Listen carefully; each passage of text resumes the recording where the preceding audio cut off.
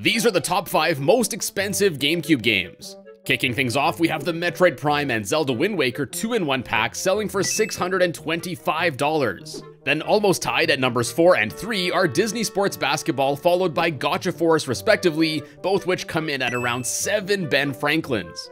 The top 2 most expensive games are both worth over $2,000, but before we get to those, hit that like button and make sure to subscribe to catch the next video. Anyways, coming in at number 2 is actually Pokemon Box, which will set you back over $2,000. Now, I remember seeing this in the store shelves when I was younger, and yeah, I definitely regret not buying it now. And lastly, the most expensive GameCube game is actually 2 games. The Sonic Heroes and Super Monkey Ball Duo Pack currently sells for $4,350. And yeah, it's really just 2 games that are individually worth like 30 bucks. So you'd basically be taking out a mortgage for this cardboard. Nice.